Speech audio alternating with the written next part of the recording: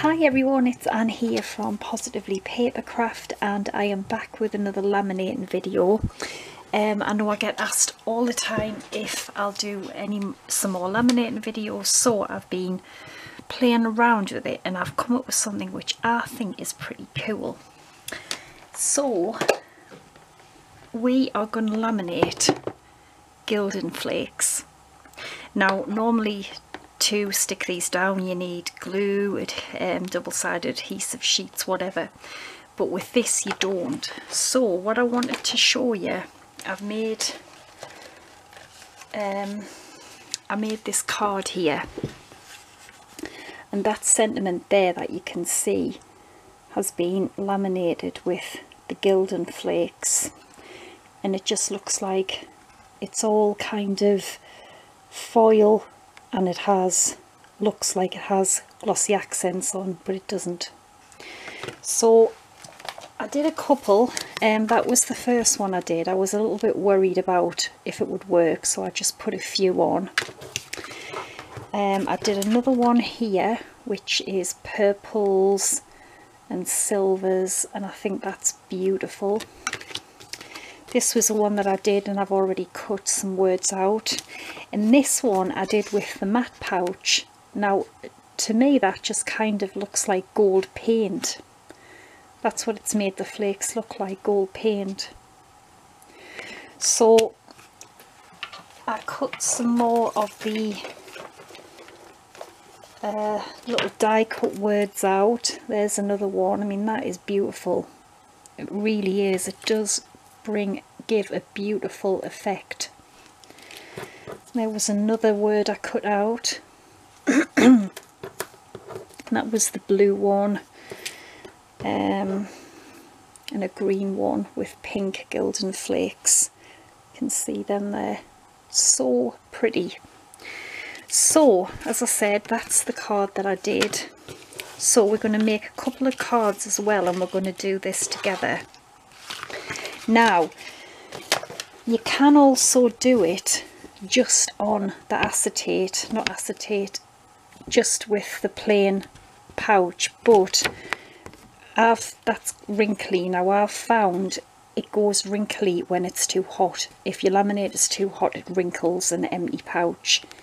I would do it first, and then you will probably find that it should come out okay. But yeah, you could just make like your foiled acetate type of thing with it. So I'm using this paper pad that I found, like a neon ombre thing. Now if you don't have one of these, just make your own with some distress inks. Just make your own, you know, blended backgrounds. I would, but I just haven't had time this morning. So I've got two different effects of the paper here.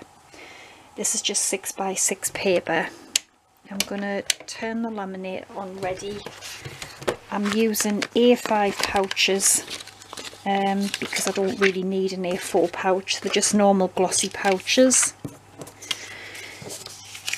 And while that's heating up, I'm going to open the pouch. And then I've got quite a lot of gilding flakes. I've got the AUORA flakes, which are beautiful. So I don't know what I'm going to use. I think I might use this, which is like a kind of rosy gold flake. So I'm going to sprinkle some of these in on the base, like the bottom of the pouch. Now it's up to you how many you like on, but I would try and separate them a bit, because you don't just want like clumps in one place. So I'm just going to sprinkle them around.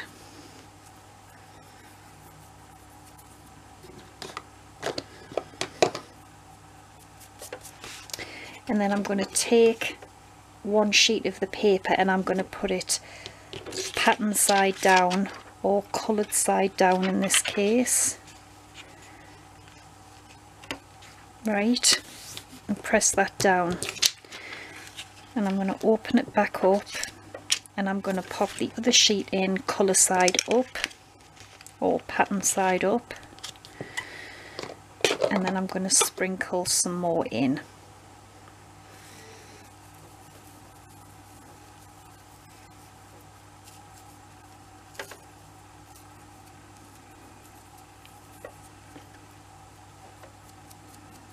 And you don't really need that many, to be honest.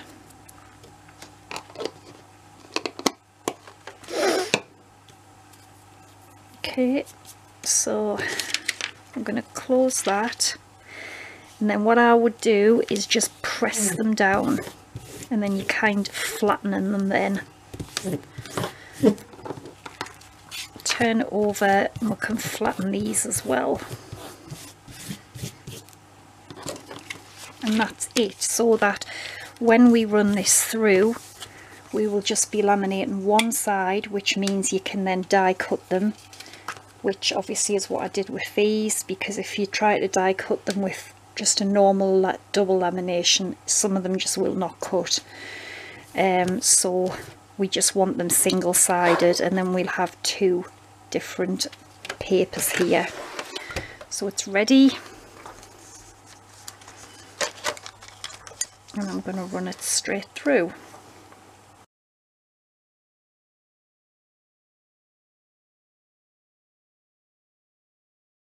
Turned it off. Now can you see, because this laminator wasn't the hottest, like really hot, it hasn't wrinkled that empty piece of acetate. So that's what I find, if it gets too hot, you know, you're laminating away, it will start to wrinkle it. But if you do this bit, if you want to make like a sparkly kind of acetate, just do it when you haven't long had the laminator on, and I find it works then. So take some scissors, and we're just going to cut around the paper.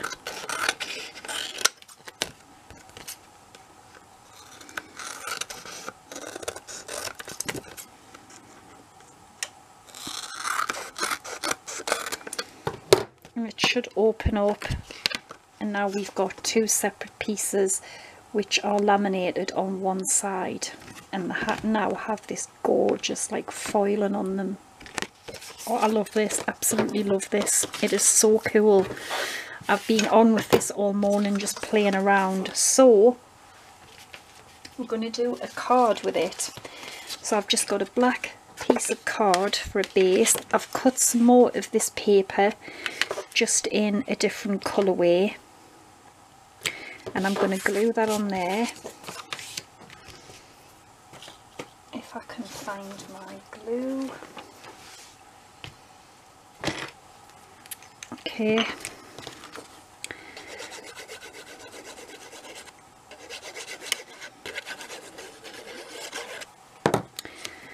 So I'm going to glue that onto the black piece.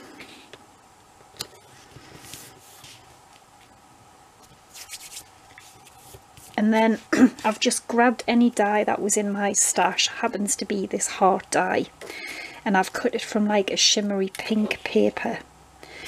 And excuse me, I'm just going to quickly glue this down. This is just to give you some ideas of what you can do with your Gilding Flakes laminating stuff.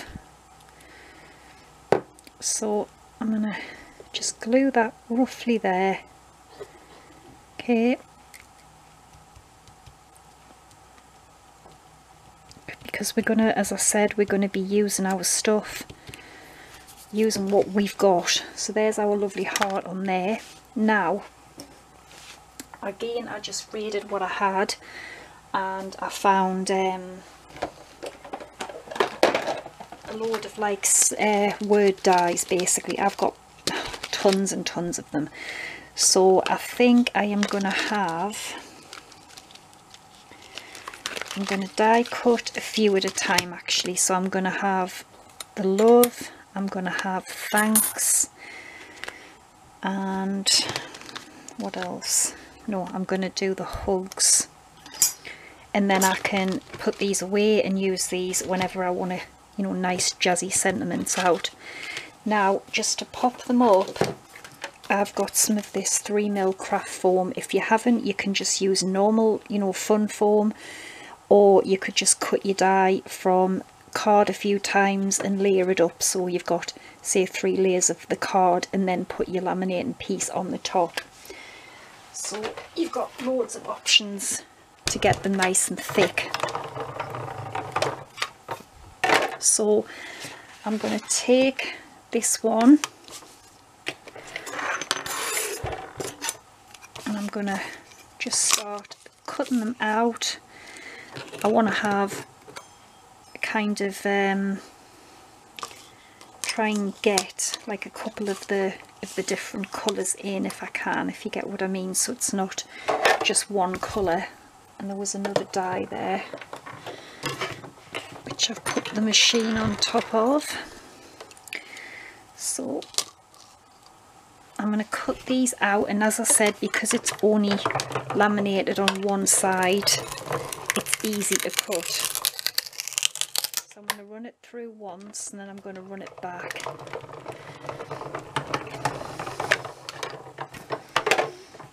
And you will see that it does cut. Oh damn, I've cut the top off that one. I'll have to do that one again. You will see they do cut really, really easily. And then when you get them out, you've got a beautiful glossy die cut with foil in it. No glossy accents to add or anything. It's just beautiful.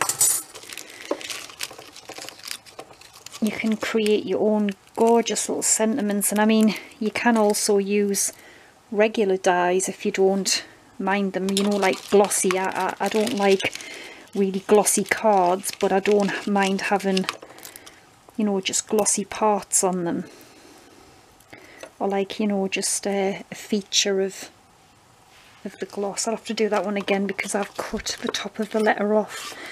So that's that, and then I'm just gonna cut them out again with this one. So I'm basically just going to cut loads of these out,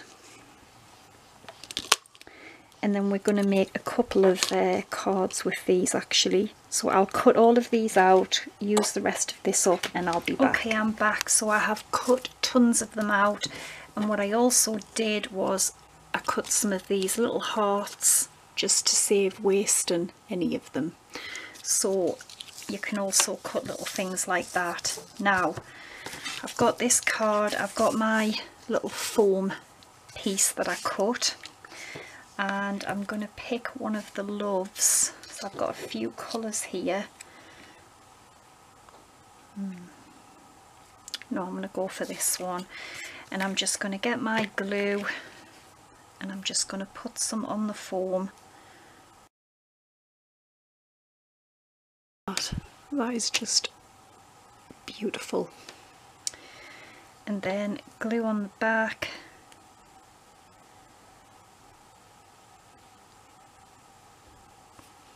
And I'm going to put this just kind of across the middle like this. And then what I've done is I've took this little stamp set, again another one in my stash, and I've got the and hugs, so it's going to be love and hugs. And then I've just got some little scrap piece of black card, and I'm going to heat emboss this with white embossing powder.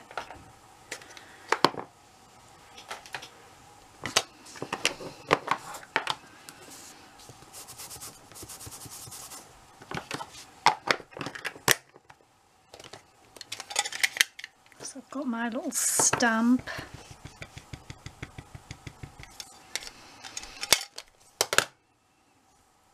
I'm just going to stamp this down and then I can cut them out.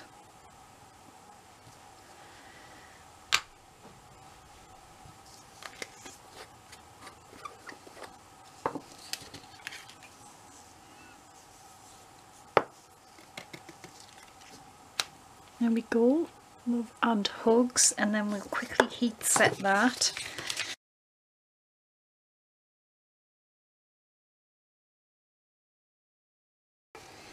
There we go. So I will cut these out. Now I'm not sure whether to just keep them attached or whether to cut them like separately. I don't know yet, so I'm going to have a look.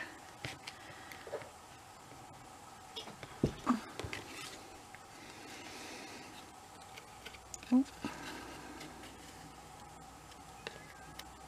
No, I think I'm going to have to cut them separately because I think otherwise they look a little bit funny. So I'm going to quickly stick these down and then we're going to make something else.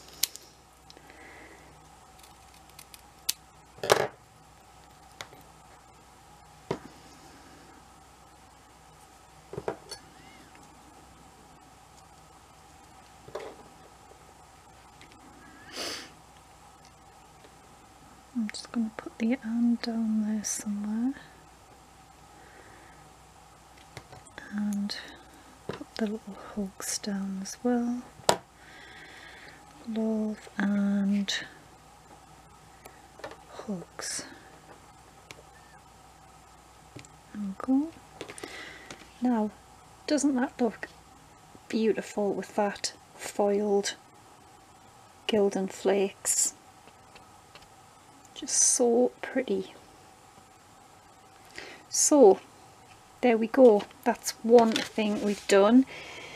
Now we're going to take the FLAKES.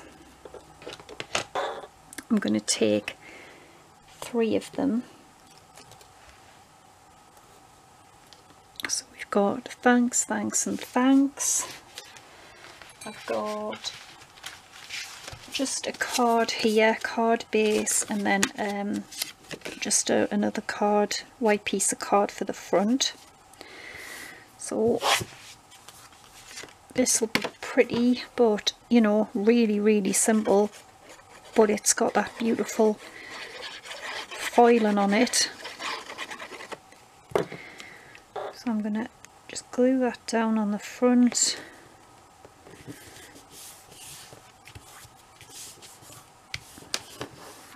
And then I'll have to cut one more piece of foam because I want them all, you know, kind of raised up. Easy to glue them on here actually.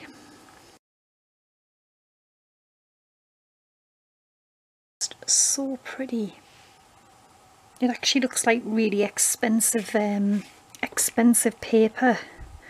So I was just gonna have thanks. Well, I was gonna have it 3 times, but I don't think I'm gonna fit it on this because I don't think I've made the card big enough really, because that's got like a really tall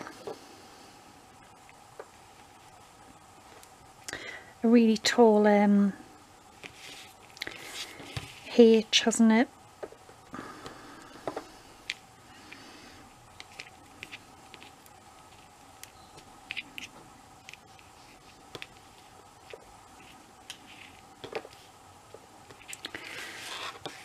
So I'll stick this on, then we'll see what we can do.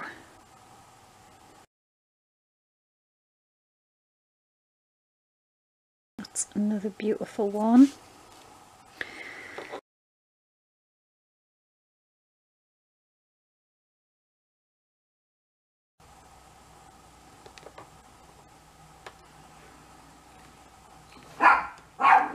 Sorry, it's my dog again. I jumped there. I nearly flung me die cut across the blooming room. Right, I'm going to have to be back with someone at the door. Sorry about that, it was Amazon. Yeah, so I've glued them 2 on, and then what I did again was I took those little scraps. So I've really cut loads out of this. I just found some even smaller, really cute little stitched hearts. And I'm going to put them on because I did want to have it 3 times, but I haven't made the card long enough. And then again, I just dug around in some stamps and I found thanks, I'm grateful. So I'm going to hold this stamp straight on to the card.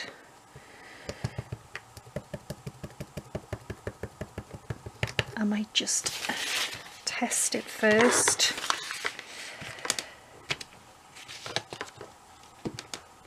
It should be okay.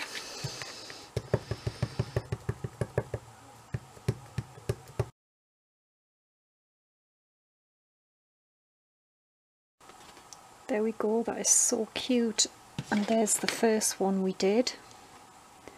So yeah, give it a go, because I think I'll be doing this again later this afternoon because it's pretty addictive. So you can foil gilding flakes. So thanks for watching. I'll be back on Sunday with my new series of Relove Your Stash. I'm going to do this for quite a while, and we're just going to dig around and see what we can make. And this Sunday we are focusing on basic die shapes, you know, circles, hearts, whatever. Probably one background stamp and an ink pad. So I'll see you on Sunday. Take care and bye for now.